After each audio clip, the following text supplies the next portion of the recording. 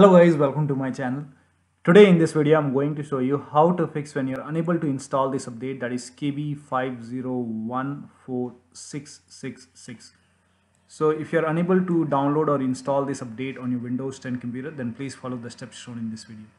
Now the first step is to run update troubleshooter.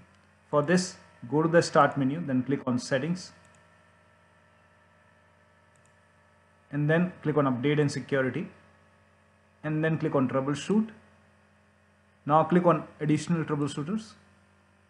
Here you can see Windows update, click on it, then click on run the troubleshooter.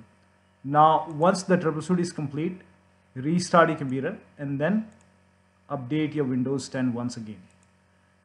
Still you are unable to install, then use Windows 10 update assistant. For this, copy this link. The link is provided in the video description. Open this link in a browser. It will take you to Microsoft website. Here you can see update assistant. So click on update now and run this exe file. Click on yes to allow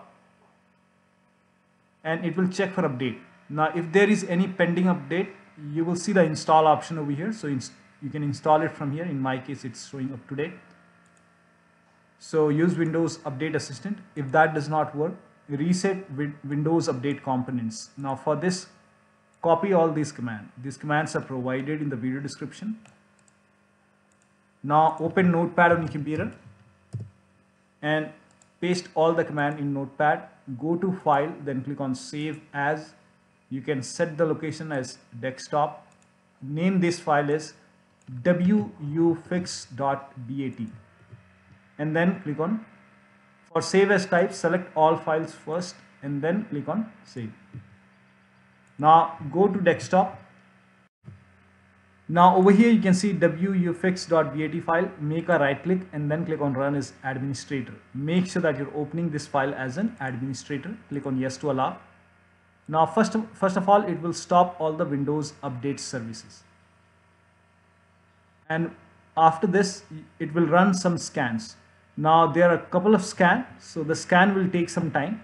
Now once the scan is complete, it will restart all the Windows update services. Now once that is done, restart your computer and then update your Windows 10 once again. Now the next step is to use media creation tool. So again, copy this link and then scroll down on this website. Here you can see media creation tool. Click on download now and then run this exe file. Click on yes to allow. In my case, it's already running.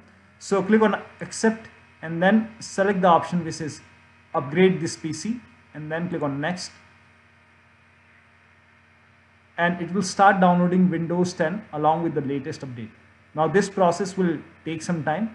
Now once the download is complete, you will see the install option.